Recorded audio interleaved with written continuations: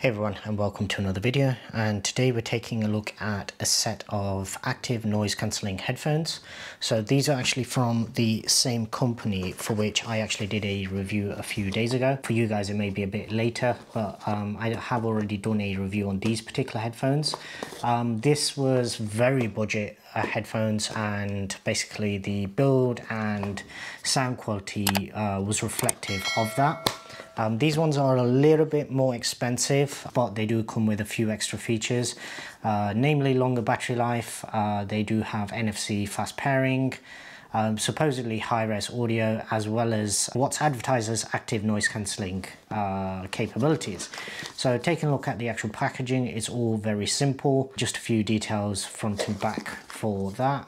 I will have links in the description below for both products, so anybody interested, you can just check them out there. So opening up the box, and one thing that I liked straight away, so I have already unboxed this particular product and have obviously been testing it. Main reason for that is just to save you guys some time in terms of first impressions, and also to give you some feedback, save you having to watch a second video. So I do like the fact that it comes in a protective case, and one thing you may notice straight away is how narrow this particular case is. So unlike this particular set of headphones, which did fold down but wouldn't actually rotate, these ones do actually rotate. So opening it up, let's take a look at what we get. So firstly, in the actual packaging, we do get a user manual just there.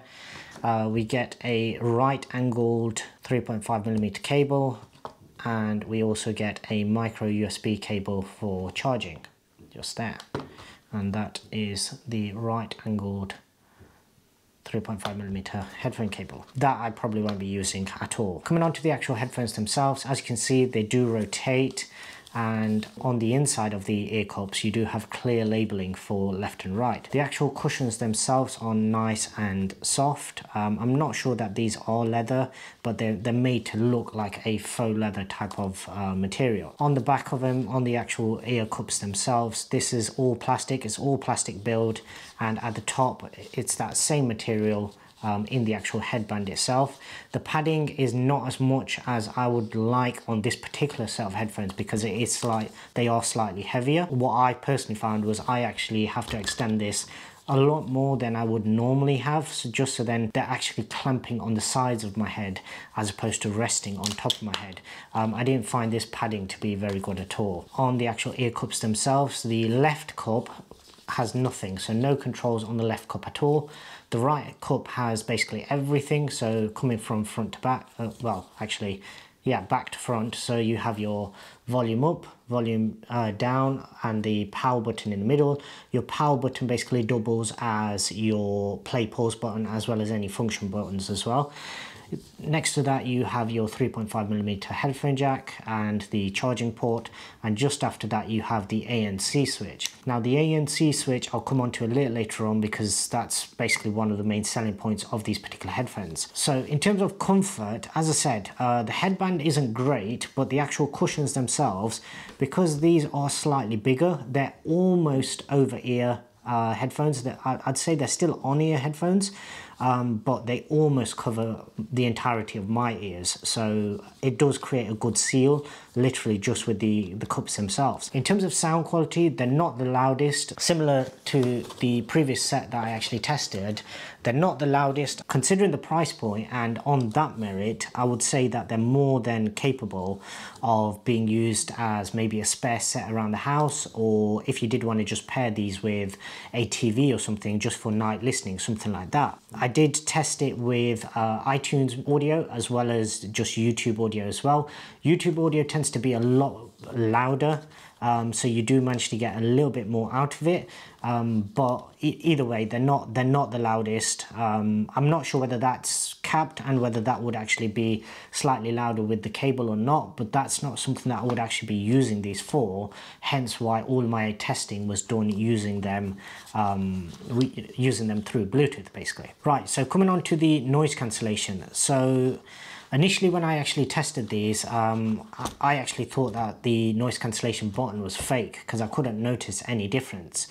Now, what I did do was I did a white noise test. So I played some white noise on my phone and then I switched the actual headphones themselves.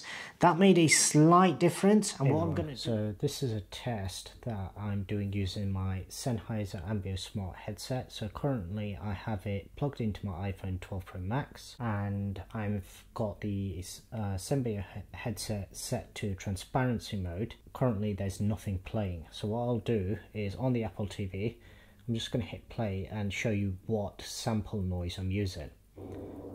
So this is what the sample noise sounds like. And as you can see, these are the headphones. Once again, not going to try and pronounce the name. And first thing I'm going to do is just put them on, not actually turn on noise cancellation or anything like that. So I will play. Okay, so just popping them on now. So what you should notice straight away is, okay, so what you should have noticed is, despite the fact that the headphones weren't actually on, we did get a little bit of cancellation in terms of passive noise cancellation. What I'm going to do now is just switch them on and we'll see how well the actual noise cancellation does. Power on. Connected.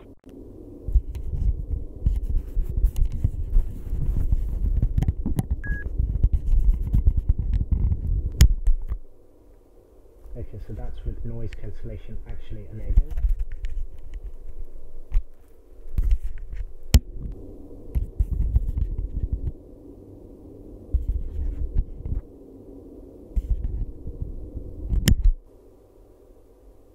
Noise cancellation on. Noise cancellation off.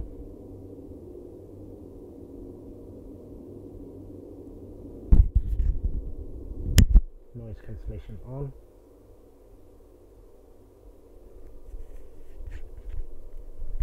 Noise cancellation off. So as you can see, it makes a tiny bit of a difference, but it's not massive. What happens is when you're actually playing back anything, any white noise externally, you get a tiny bit of a difference, and it's mainly just the lowest frequencies. So the high pitch sort of white noise sound, that still comes through, almost all of it, but it does reduce a tiny bit of the low end. When you actually play back white noise through the headphones, it's slightly different. So it actually changes the tone of the audio coming through. So the reason I did that test was to see what sort of impact it's actually having on the sound that you're listening to when you actually make use of the noise cancellation. Because the first thing, like straight away when I first switched it on and I actually started testing them, I noticed straight away that the tone of the music or the video, whatever you're playing back, it seemed to change when you actually activated the noise cancellation. Because of that, I thought the best way to test it is using some white noise, and yeah, as I suspected, it was actually changing some of the tone of what's actually coming through. So it's not the best in terms of noise cancellation. Now, obviously, I haven't tested this in any type of environment like a train, a plane, or anything like that.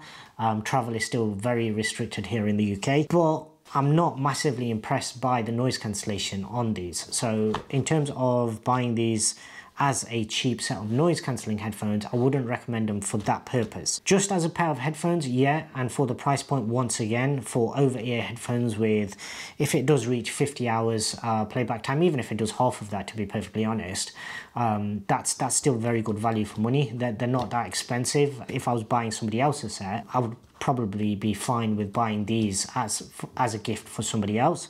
They're not the strongest build, once again, so with the previous ones, the clasp mechanism was slightly different. On these ones, you do actually have some numbering. Not sure if that'll come through or not. You do actually have some numbering just along here. So what you can actually do is match up rather than having to guess how many clicks.